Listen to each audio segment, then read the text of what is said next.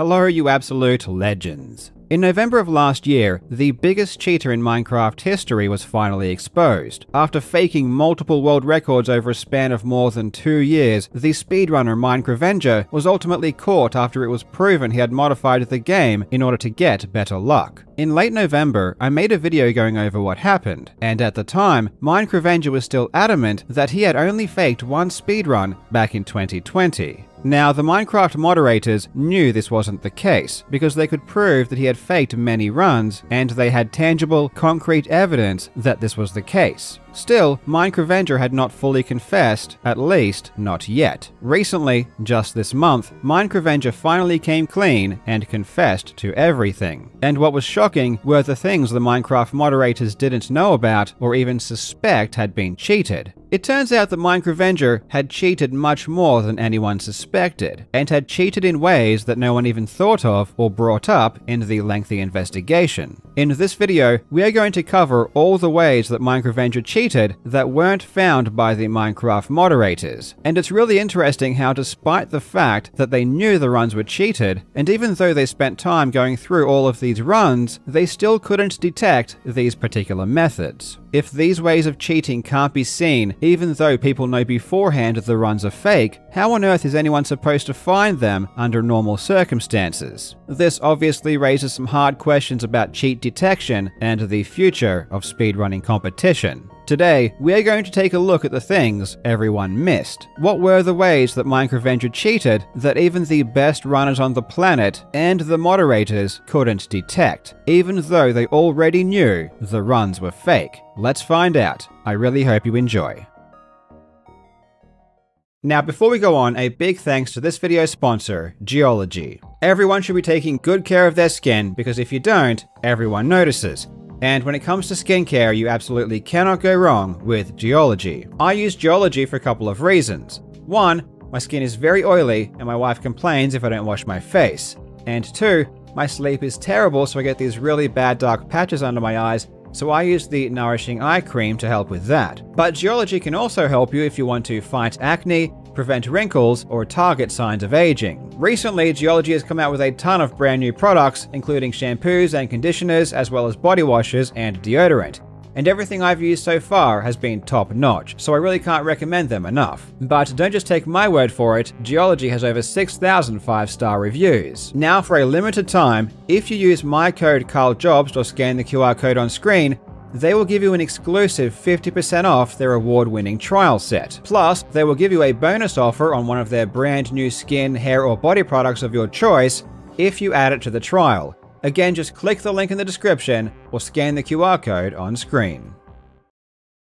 Now, before we get into the details, I just wanted to quickly give credit where it's due. Obviously, cheating is a bad thing, and everyone already understands that. But I think we also have to encourage people to come clean in the best possible way after they are caught. So many cheaters simply refuse to admit what happened, or they simply ignore it, and this does nothing to help the community. When a cheater says exactly what they did, even the things they didn't get caught for, and exactly how they did it, this helps tremendously in not only catching future cheaters, but also stopping similar types of cheating in the future. If someone got away with something and it was never uncovered, it tells the community they need to address it immediately and develop systems or proof standards that can prevent it from happening. Ultimately, MinecrAvenger coming out with the full details, even saying he may release the mods he used, is a good thing. And I think these actions will definitely help his chances of being accepted back into the community after the appropriate amount of time, if he or the community ever wanted that to happen. Remember, in sporting leagues, the penalties for things like doping usually only last a couple of years. Competitors usually come back. However, the people that continue to lie forever will probably never be welcomed back into any speedrunning community ever. Now, all of these specifics were actually released in a video by MinecrAvenger's brother, NiceTwice, who is also a world-class Minecraft speedrunner. And before anyone jumps to conclusions, there is no evidence that NiceTwice had any idea what was happening, or that he also cheated. MinecrAvenger also posted his own Q&A video about the cheating on his own channel, and I will put the link to both of these in the description. The first cheated run found by the moderators was achieved back in June 2020, a time of 3:15 in the set seed category. This was found by analyzing the loot found in chests, which wasn't possible under normal conditions. What they missed was that this run was also spliced when he enters the end. The splice itself doesn't seem to be detectable. However, because he used an existing save, one of the achievements that is supposed to be showing in the chat box isn't visible. In order to fix this, MinecrAvenger did some video editing to add in the text, but the job was very poorly done, and you can see the discrepancy of the background colors behind the text. This very well could have been spotted when it was first published, but I guess everyone just missed it. In August of 2020, another run was spliced. Again, this run was already known to be fake because of the chests, but it wasn't known that it was spliced. This time the splice was done at a different time. I'm guessing this was because adding in the achievements manually was too difficult to do convincingly. Therefore, the splice was done slightly earlier to avoid this problem.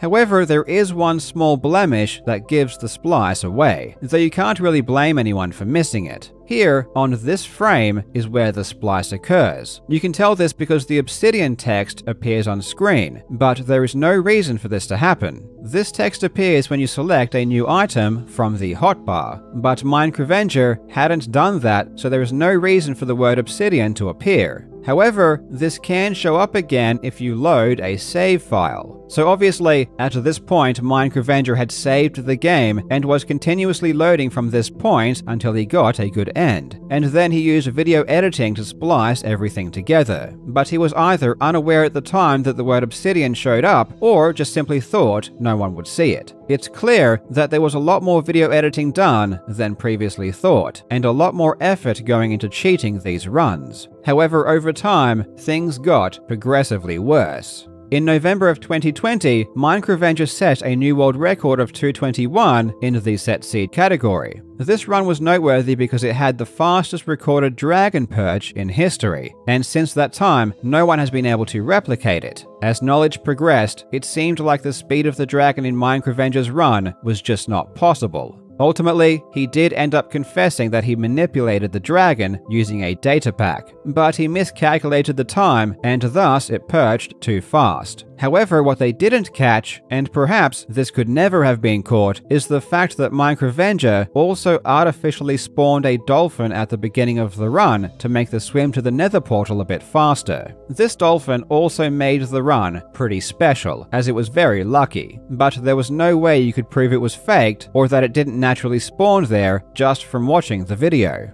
In January of 2022, MinecrAvenger achieved another world record in the set seed category in 1.14. Again, he manipulated chest loot and manipulated the dragon perch, but what wasn't shown or proven was that he also increased the odds of getting flint from gravel. Normally the odds of getting flint is 10% per block, and this is definitely luck that can end a run, especially when it comes to a run he did a couple of months later in March. Around this time, a new faster seed was found, which was called the gravel seed. It was called this because the top runners only had the option to break 1 or 2 blocks of gravel to try and get flint, and if this failed, the run was over. This RNG was a big sticking point in the run, so naturally, MinecrAvenger increased the odds here as well to achieve a new personal best. This modification to flint drop rates is also undetectable if attempts were done offline. The only way to tell would be to get a large sample size, so just looking at one run won't help. This is why, when MinecrAvenger did attempts using this modification, he did them offline where no one could watch. Also in March 2022, MinecrAvenger set a new personal best in the set seed category for 1.8. Here, the end fight with the dragon is different, where it charges you instead of perching. Now, when I made my first video, people had already pointed out that his dragon charged way too much, and the odds of that happening were in the trillions. And yes, MinecrAvenger did end up admitting to cheating the dragon charges as well. Then we moved to September 22, and this is where MinecrAvenger ultimately got caught. When streaming his world record attempts, people noticed he was getting far too lucky with his chests, and this is where the investigation really began. However, the only thing people conclusively showed in these runs was that he altered the loot found in chests. What he actually did was much more egregious. Yes, he altered chests, but again, he also modified the chance of getting flint from gravel. He also made the dragon perch quickly, but this time it wasn't so fast that it was impossible, which actually made it believable. And on top of all of that, he increased the damage that the bed explosions do to the dragon to make the fight easier and more consistent. This increase in damage to the dragon wasn't brought up by anyone, anywhere. No one saw it. It wasn't even on the radar. What's kind of crazy is that MinecrAvenger did actually stream these runs, because he had changed so much about the run that the odds of him being caught were so high. Perhaps he had gotten away with it for so long that he felt he would just never be caught. But it's precisely because these runs were streamed that he was ultimately found out. Again, if these runs were done offline, no one could have known. Finally, MinecrAvenger went back and got the set seed world record for 1.8, and he again made the dragon charge. But he also increased the damage the crystals do to the dragon to make the end fight easier. Some of the things that MinecrAvenger confessed to were definitely detectable from day one, things like the obvious video editing mistakes and splices. However, what's troubling are the things that were not detectable, and are still not detectable to this very day. With sufficient coding knowledge, it's possible to modify the drop rates of anything you want, and unless you provide a large sample size, it is extremely difficult to spot. We simply don't know if there are any other faked runs on the leaderboard, because we know that it's possible to cheat in ways that are so invisible they will never be seen.